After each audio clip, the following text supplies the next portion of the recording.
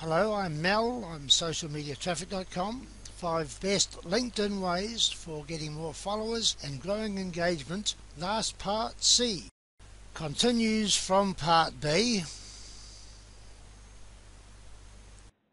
So next, why don't we talk about how to optimize our content moving forward. Now that we're getting in the flow, we're encouraging likes and engagements through intriguing ways and in compelling content. How can we test our content to see what's working, what's not, and improve moving forward?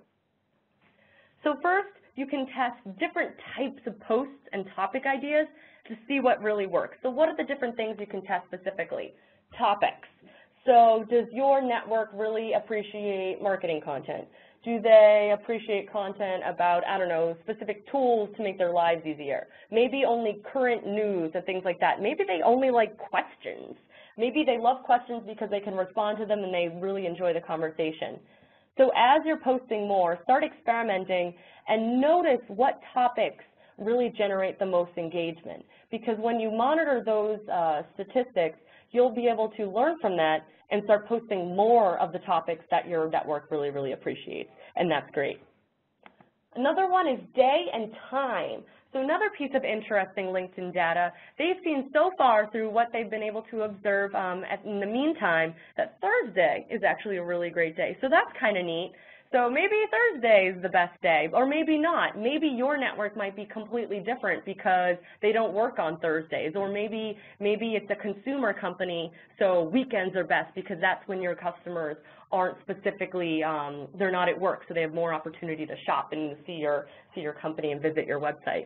So experiment with the day and time to see if there's a specific day or time that really stands out. So Saturday versus Monday, or 9 a.m. versus 5 p.m. And a great way to do that is just sprinkle a bunch of content throughout the day for a little while and see if there's a specific time that really stands out. And then finally, a third cool thing that you can test is maybe your voice and the tone of your posts. So what do I mean by voice? Does your network really respond well to friendly tone? Maybe you're in academia and very, very specific, direct, and an academic style of writing is something that your followers respond really well to.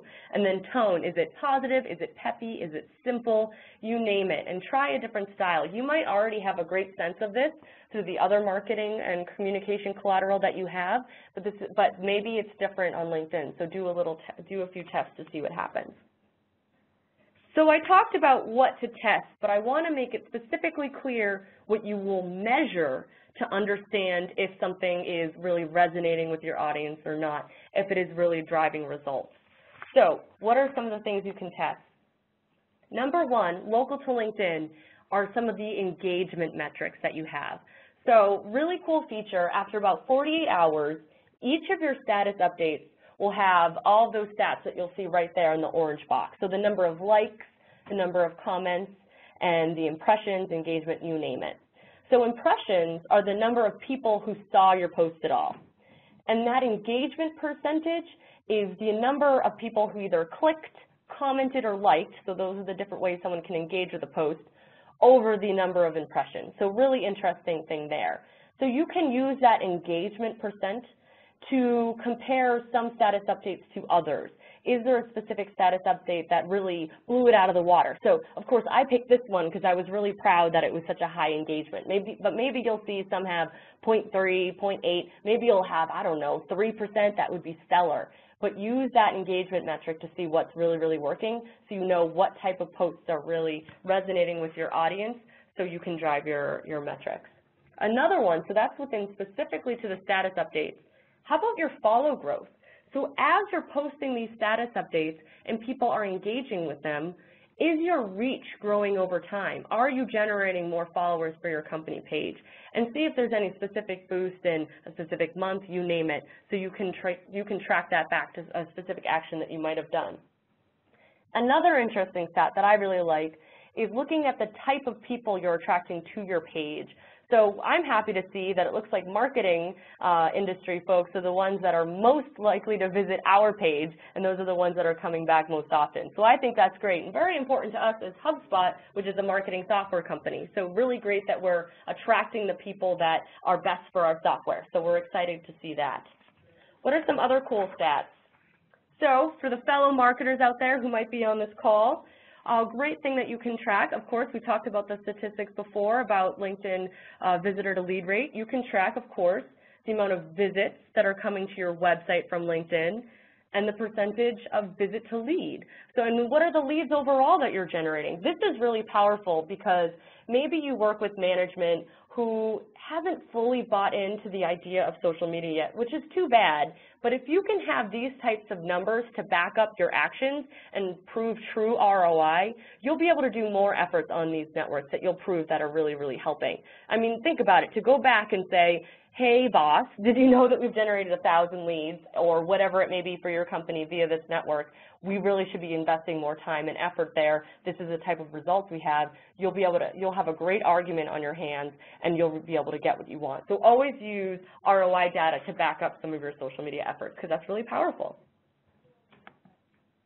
Excellent. So we have gone through the whole process. So now with all this information, you're growing a great reach. More people are coming to your company page and they're following you. You're starting to generate new followers. They're understanding why it's so important. And now they're engaging with you even. They're seeing your status updates. They're clicking like. They're commenting. Maybe you did a fun little contest to help make that happen, and you're generating traffic to your website. So very, very great. Congrats to you. So what are our 5 next steps that you can do right now? They'll make some great homework. Let's talk about that. So number 1, of course, enable status updates and add some admins. So you click that designated users, figure out who are going to be your admins, your status update folks that will be managing your company page, and add that. Of course, you need to be connected with them on LinkedIn, add them right there, and my tip before, make sure you add yourself, because most likely you will also be one of the people that will be doing that. Next, get over that initial hurdle and update your profile. Do a status update. So maybe you take one of those questions that your customers ask most often and you add it in the status update. Maybe you do a fun little contest, you name it, but just post something, say hello, you name it. No wrong answers here. It's really great to post something that will be helpful.